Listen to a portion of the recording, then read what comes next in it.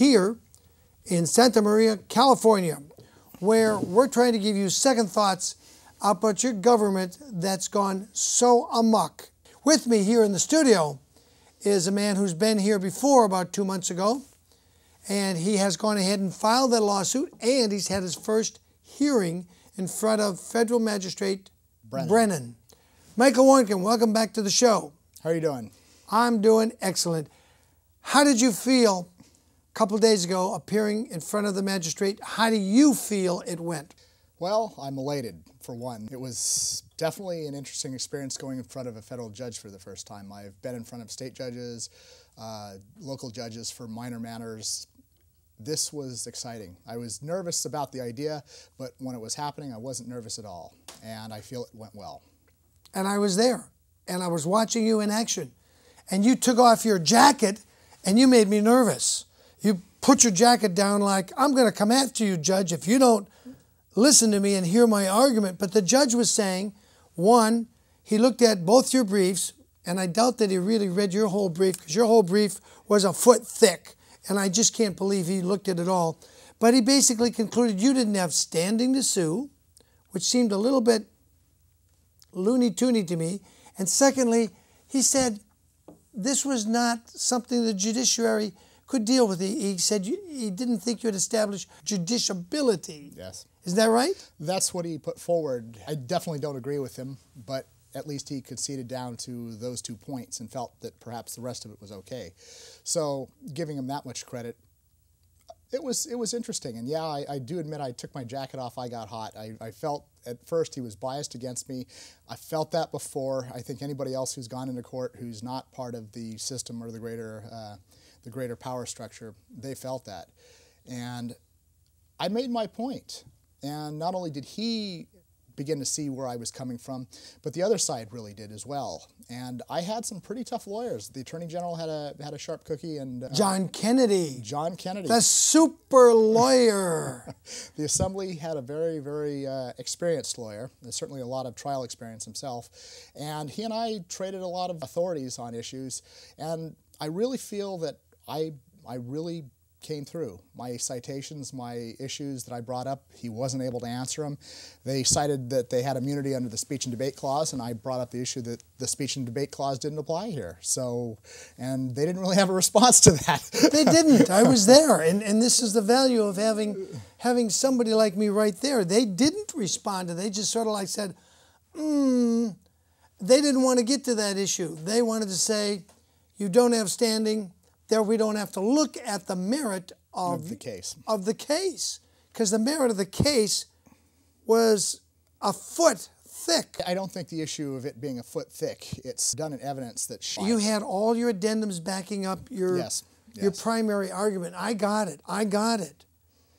Do you think you're going to have to appeal it? Because he didn't say no to you. So I'm thinking there's still a chance he may rule partially in your favor. Yeah, I feeling going into it was that the burden was definitely upon me to prove my case, and I think that he didn't really feel I had it. After the presentation, after we fought it out, and after we discussed a lot of the cases and the issues, and I guess we would say clarified some points, the mood changed. And I think the judge could really see it. The other side, I think they were confident going in. Going out, I think they realized that I'm not a puffball, and I knew what I was talking about. I think you even mentioned to me at one point in time the Attorney General stopped, opened his mouth, and stared at me gawking. Like, wow. Not the Attorney General, the Attorney Woodruff for the Attorney General. Yes. Yeah, his head did a 90-degree sharp turn like that.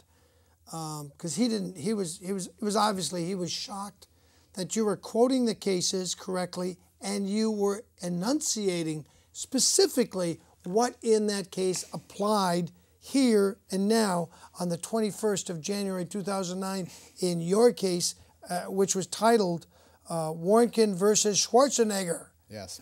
You had to sue the king, the governor, the dictator of California. And actually, I shouldn't say dictator because, well, we'll get to that. He was still working on that day when the rest of the legislature had gone off to party at the abomination in Washington, D.C. And we'll get to that in a few minutes, but I want to let you go on. So are you going to be able to overcome the standing issue and the judiciability issue? Or do you think he didn't really read your cases well enough to know you'd already overcome those issues? Well, I think there's definitely a prejudice because, and I'm not saying prejudice in the term that we usually think prejudice. I am a pro se litigant. I'm not an attorney. So when he sees a very well-seasoned attorney writing what he says and then looks at my briefs, he's going to give more credit to that.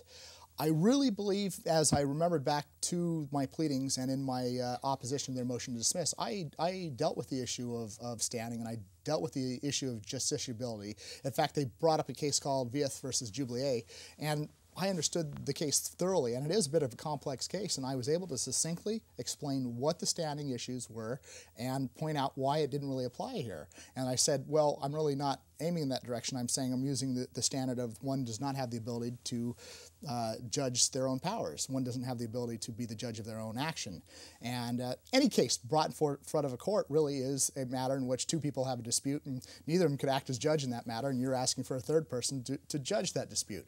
So, and I said that's a rather ancient authority, and I named the cases to back it. And I said this other authority doesn't apply here. So I said it's very cleverly, fronted, but no, it doesn't apply here.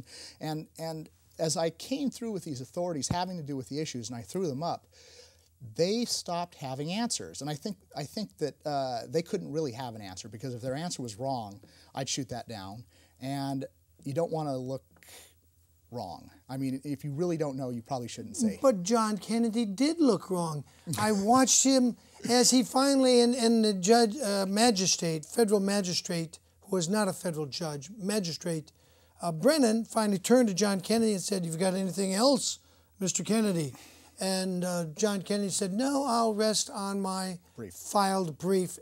I have nothing more to say." Then he turned to you. He asked you the same question, and you said? I went back to one point. They made the point that the 14th Amendment, it was kind of funny. They said that we're all basically equally, I want to say, shafted. All of us, since we are all equally damaged by these districts being so bad. And I said, well, that's not what I'm arguing here. I said that I sent 14 petitions in, and I didn't hear anything back. And I even made the point that, well, you guys have a robotic pen. And you've got these prefab statements, these prefab, we don't happen to agree with you, but we appreciate you for being part of the process. And they'll have the pen sign it, and they'll send it to you. Well, I didn't even get that. And I said, this is an issue of equal protection in that issue, that I'm not getting access and somebody else is. And I said, the only way that equal opportunity is defeated is if the assembly did nothing for nobody.